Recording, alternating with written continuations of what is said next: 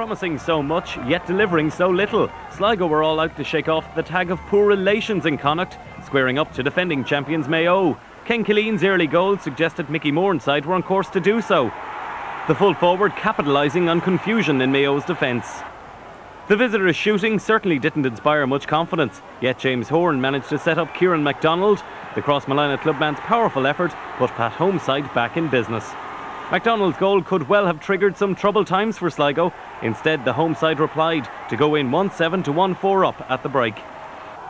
The sending off of James Horan for Mayo might well have made matters a lot more one-sided. Ironically, a man down, the reigning champions enjoyed a late rally, Pat Fallon scoring here. But bidding to beat Mayo for the first time in over 25 years, Sligo held on, Eamon O'Gara wrapping up an historic 3-point victory. So Mayo's season is finished. Next up for Sligo, it's Galway. In Leinster, Kildare beat Louth, a late